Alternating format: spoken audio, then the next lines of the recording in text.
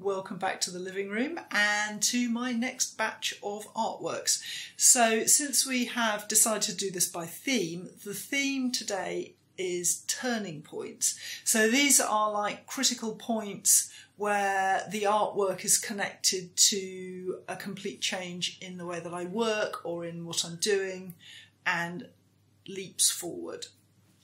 So this first artwork, which I'm kind of reluctant to show you, is by me, and it wouldn't still be on the wall except that I made it for Ben for his birthday and he's very fond of it, so he's made me keep it up there. And it is actually quite interesting in that I made this for him a long time ago when I was working in the photographic industry, and I wasn't being creative. I wasn't making any art of any sort really, but I was doing a fair bit of sewing, and this is a textile picture here. And I came across the work of a textile artist called Janet Bolton, who made the most incredible pictures of Yorkshire moors, in textile, and there was just something about the way she worked that really got me excited, and I wanted to have a go at working in the same sort of way that she did. So I started experimenting with making little textile pictures, and this is the swimming pool where Ben used to swim. So he used to occasionally sort of go and train, and I would go and watch him swim from time to time. So I thought that I would make him a picture. And one of the things that I loved about Janet's work was this kind of random shape and the way she patched patched bits of cloth together. So that's what I went for. And then this bit of silk, which I didn't have any art equipment at the time, so I think I used cartridge pen ink to paint it with. And, you know, it was all very much stuff that I found to make it. But it was interesting in terms of where I went when I did start printmaking. So I started printmaking for real in about 2005, I guess, and after a long break from art school. So these were really helpful, these little embroidery pictures, the textile pictures. When I went back to printmaking, I wasn't just starting up from where I left off at art school in the 80s. I had actually started to think more about piecing things together, composition, stuff like that. So my first prints kind of were naturally following on from this style of working. And there's a sort of echo in this still today in the work that I do. So that's enough about me and my textile picture. So moving on from me experimenting with textiles to an absolute master. This is work by Japanese printmaker Kiyoshi Sato, and he is one of my all-time favourite Japanese woodblock printmakers. And he was working in the sort of mid-20th century, and I absolutely love his work. This is definitely the picture that I would be grasping if the house were on fire and I had to take the really precious stuff with me, because I've had it for years now and I love it to bits. So when I learnt about Japanese woodblock printing, I learnt about classical Japanese woodblocks made in workshops during the Edo period and the wonderful skill of that. And then I learnt about the 20th century Japanese woodblock printers who were known as creative printers, Susaku hanger printers. And instead of working with printers and carvers, these artists were responsible for designing, cutting and printing their own work.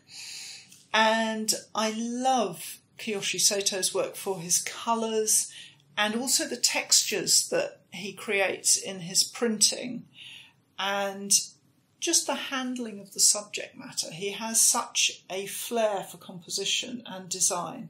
So to actually own one is a great honour, and I learn so much from this print. Doesn't matter how many times I see it, I always sort of see something new and find something else to explore in it. So yeah, Kiyoshi Sato, big hero of mine. Some of you might well recognise this print.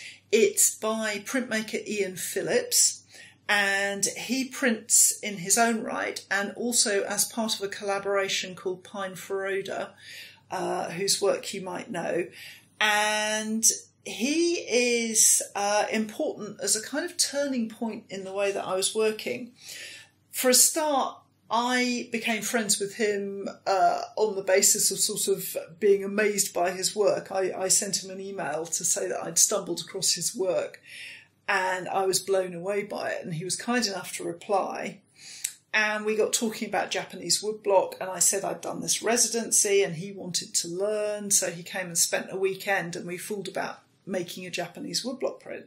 And as a thank you, he gave me this print. So I was really, really lucky to get this, and I love it to bits. Now, Ian was very influenced by Japanese prints when he first started as a printmaker. This is a Linocut, and you can see the sort of use of the frame very like a Japanese print. And the other thing that I love about this is his use of texture. So when he made this, Ian was working in water-based ink, and he was printing by hand. So, like, technical masterpiece for one thing. And the other thing is the really interesting way that he controls tone through wiping and scraping and lots of layering and the kind of subtle bleeds of colour. So there's a really, really clever referencing of Japanese work. And at the same time, it's sort of completely Ian's as well. And this particular colour palette, apart from being gorgeous and something that I love, is sort of very characteristic of a lot of his work. So this print is beautiful, but it's also a really good reminder because, you know, over the years I talked to Ian quite a lot as he was already well established in his career as an artist, whereas I was just sort of starting up in 2009, because I went back to printmaking in 2005 and I met him, I guess, in about 2009, and I was still not very confident. And he said to me one day, we were talking about this whole business of being a proper artist, and he said to me, well, look, you know, if you keep behaving like a woman with a shed at the bottom of the garden who plays around at making prints, that's all you'll ever be. You need to think of yourself as an artist printmaker in a studio making art. And, you know, he was right. And I changed my attitude and I haven't looked back, really. So, you know, huge thank you to Ian.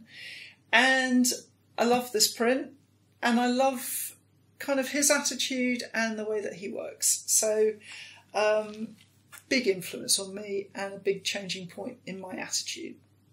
So thank you for joining me for this little video about turning points, and I hope you'll join me for the next one.